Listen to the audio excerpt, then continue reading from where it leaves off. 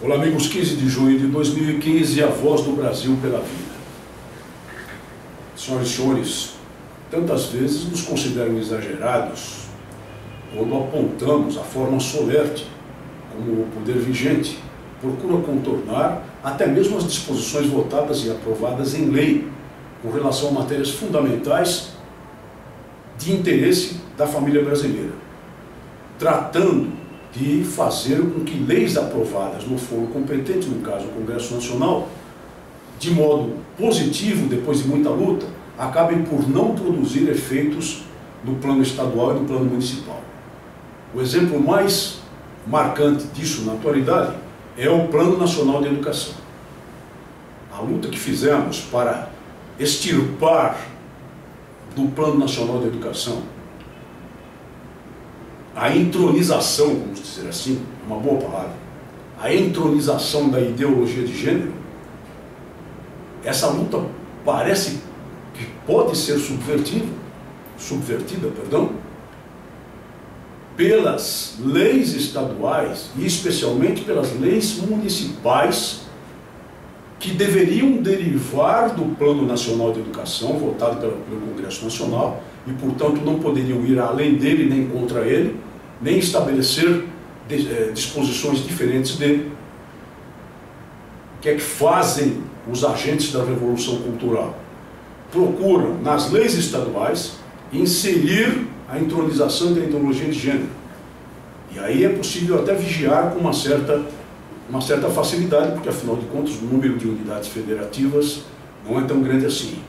Mas fazem exatamente a mesma coisa no plano municipal, e aí é muito difícil para o nosso movimento, que é um movimento em prol da vida, em prol da família, vigiá-los.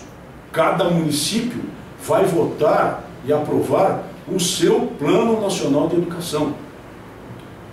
E podem tentar fazê-lo contra a lei federal? Podem sim, podem sim.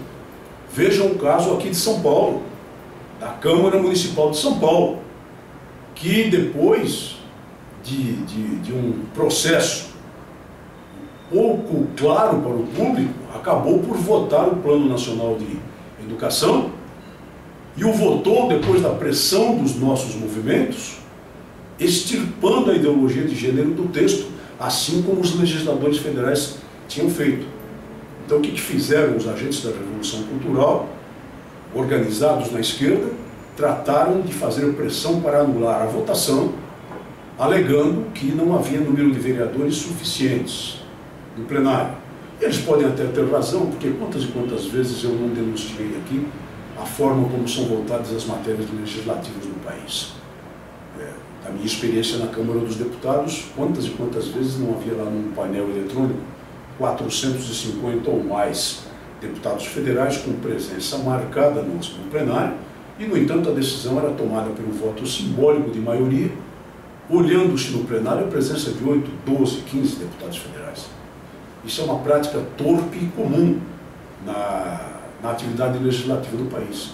Mas observem que, quando é do interesse dessa gente, como no caso da aprovação do Estatuto do Desarmamento, em 23 de dezembro de 2003, 8, 10 deputados no plenário, aí eles não se manifestam e comemoram e dizem que o processo democrático foi realizado.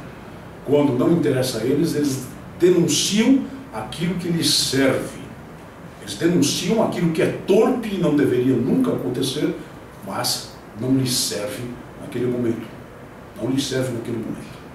E parece que conseguiram realmente anular essa votação.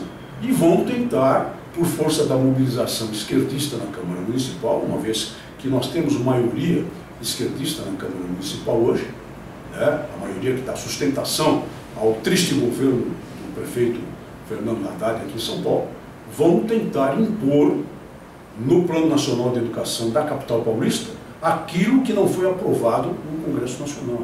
Vão tentar impor a entronização da ideologia de gênero, atropelando a lei federal. Quando se trata de legislação supletiva, em matéria de legislação supletiva, tendo em vista a hierarquia das leis, a matéria, a parte que cabe ao Estado, não pode contrariar aquilo que foi aprovado em lei federal. Não pode. Pode ampliar direitos.